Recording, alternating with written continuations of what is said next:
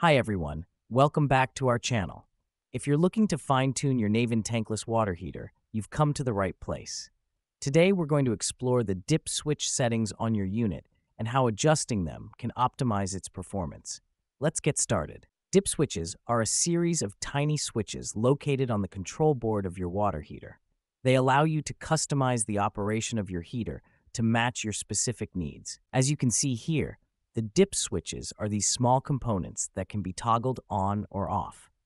Each switch has a specific function. For example, one might adjust the water heater for high-altitude operation, while another could be used to switch between different types of gas.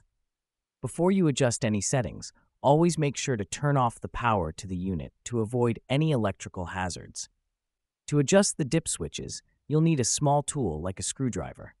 Gently toggle the switch to the desired position according to the instructions for your particular model. Here's a common scenario. Dip switch number 1 might control the gas type, with the on position for natural gas and off for propane. Switch 2 could adjust the burner's firing rate. It's vital to consult your Navien manual for the exact function of each switch. The manual will provide a chart or guide explaining what each position means. Remember, adjusting dip switches is not typically part of regular homeowner maintenance. If you're not comfortable making these changes or if you're unsure, it's best to call a certified technician for help. Thanks for tuning in. If this video helped you understand your Navien's dip switch settings, give us a thumbs up and don't forget to subscribe for more helpful guides. Drop your questions or topics you'd like us to cover in the comments below. Until next time, stay savvy with your water heater. Before you go, check out these other videos on the screen for more tips and tricks on water heater maintenance and energy efficiency.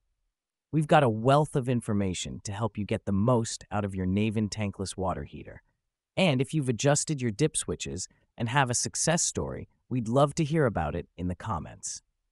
Your experience could be a huge help to the community.